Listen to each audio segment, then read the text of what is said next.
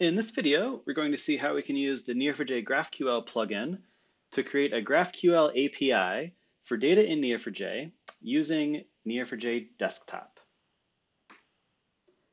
If you're not familiar with GraphQL, it's a relatively new way of building APIs.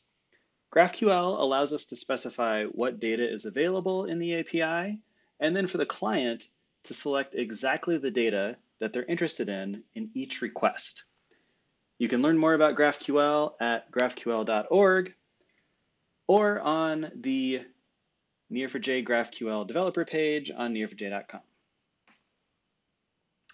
So as I said, we're going to be using Neo4j Desktop to install the Neo4j GraphQL plugin, which will enable us to serve a GraphQL endpoint directly from Neo4j.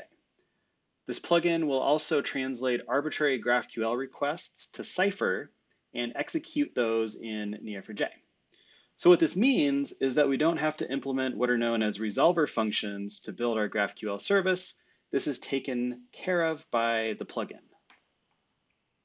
We'll also be making use of another tool called Graphical, which is an in-browser tool for exploring and querying GraphQL APIs.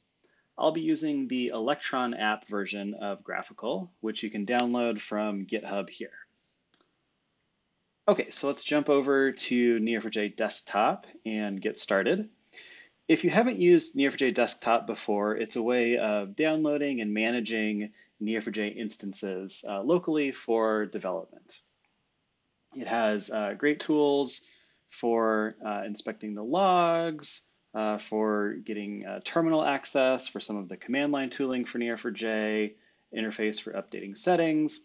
And what we're interested in today is installing plugins. So we can install APOC, the Graph Algorithms plugin, or the GraphQL plugin directly from Neo4j Desktop. So I'm going to click Install and Restart on the GraphQL plugin.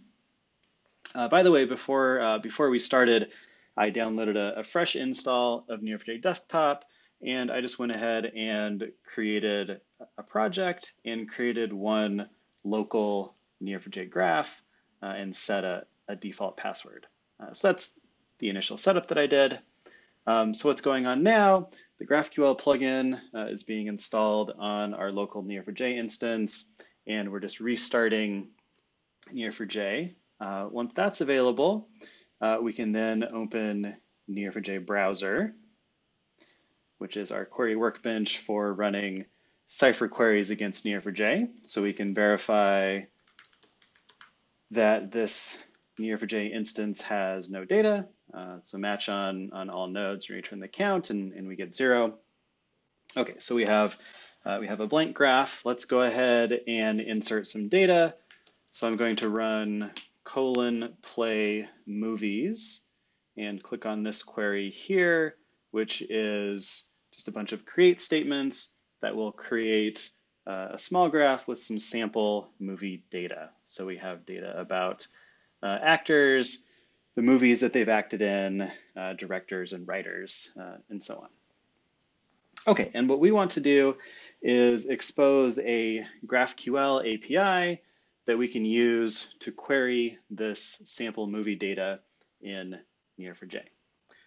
So there are a few different ways of using the Neo4j GraphQL plugin with Neo4j. The first is by using the data already in Neo4j to derive the GraphQL schema and API. And we can do this by running the GraphQL.idl procedure. IDL just stands for Interface Definition Language, which is just a way of specifying GraphQL schemas.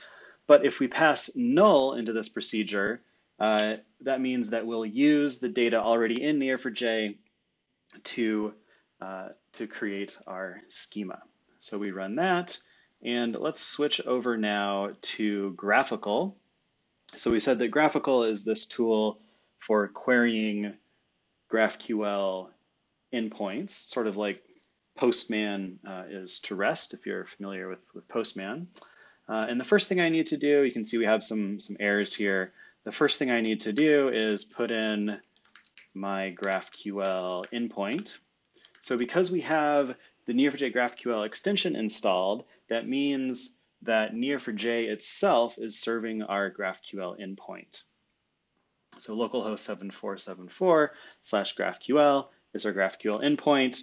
And now I'm getting a no authentication header supplied error. So we've set a password on Neo4j, which means we need to add our basic auth headers to our request in graphical. I like to use this tool for generating our basic auth headers, basically base 64 encoding of the username and password. And I'll drop a link to this tool in the comments as well. Anyway, so we'll set our header values.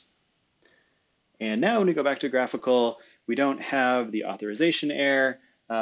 Instead, we have a way to explore the schema. So graphical will show us sort of the schema specification for the API. And we can see that we have two entry points, movie and person. So let's go ahead and write a query here. Let's search for movie. Let's find all of the movies that were released in the year 2000. And sorry, that should be released, not year. And their title. We can also query for the actors and get their name. So what's going on here is we're sending this request as an HTTP post request to localhost 7474/GraphQL. Neo4j is acting as our GraphQL server, and the Neo4j GraphQL plugin is translating this GraphQL request to the Cypher query necessary to resolve that information and sending the data back, which is pretty cool. So that's one way of using Neo4j and GraphQL together if we already have data in the database. But what if we're starting off from scratch with a new application? What if we don't have any data in Neo4j? What if we haven't defined a data model for our graph yet? Well, we can use what's called the GraphQL schema definition language to define a GraphQL schema. And I've gone ahead and done that here. So this is very similar to what we were working with before. We have type movie, we have type person. We can see the fields available for each: ID, title, tagline, the year the movie was released. Now this schema defines our GraphQL service. It defines the types and the fields available. But what we also have the power to do here is expose Cypher within GraphQL.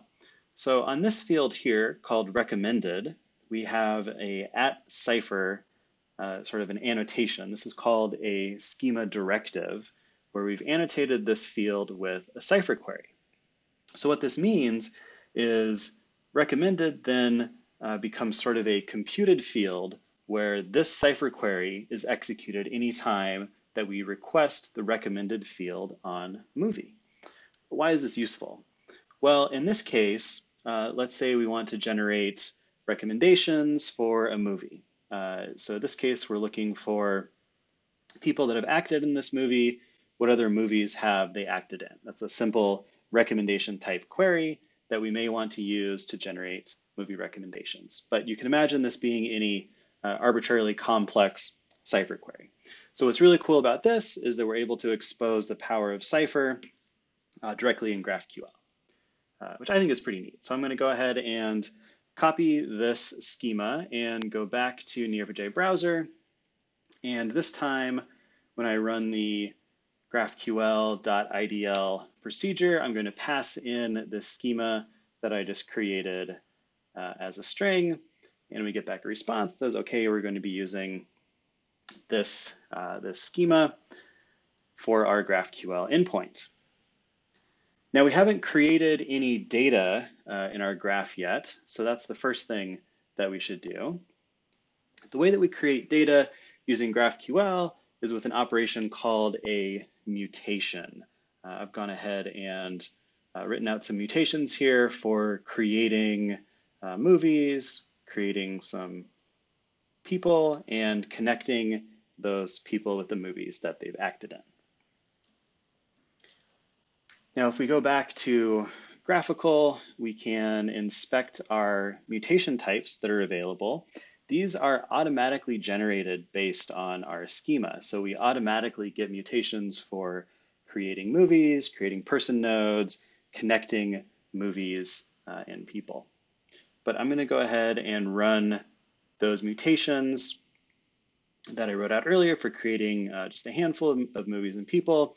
And we get back nodes and relationships created. We can jump back to Neo4j browser just to verify that we did create this data. And we can see, yep, we've created a few movies and a few people that are connected to movies that they've acted in. Okay, so that's good. We did this just using GraphQL. And now let's query this data. So this time, let's query for movie by title. Grab my favorite movie, and we can just return the title. But we can add arbitrary fields as well. So the year is released, the tagline. So you can see with any request, we're just specifying only the fields that we're interested in. And now we can run our recommended query to find similar movies that, okay, if you like A River Runs Through It, you might like these other two because they share similar actors. Cool. So we just looked at how to use the Neo4j GraphQL plugin with Neo4j Desktop. If you're building a JavaScript application using GraphQL, there's also a JavaScript variant of this integration that's available on NPM called Neo4j GraphQL.js. It's designed to work with any of the JavaScript GraphQL implementations. And finally, I want to leave you with some resources for learning more about GraphQL and Neo4j. As I mentioned before, the GraphQL developer page on neo4j.com has an overview of the different ways of using GraphQL with Neo4j. Grandstack.io has lots of tutorials and content for building full stack applications with the Grandstack, which is GraphQL, React, Apollo, and Neo4j database. The code for these integrations is in the Neo4j GraphQL organization on GitHub. And finally, the Neo4j community Slack channel is a great way to interact with Neo4j developers and others in the community building applications with Neo4j. So I'd encourage you to join us on Slack. There's a channel devoted specifically to using GraphQL with Neo4j. Thanks a lot.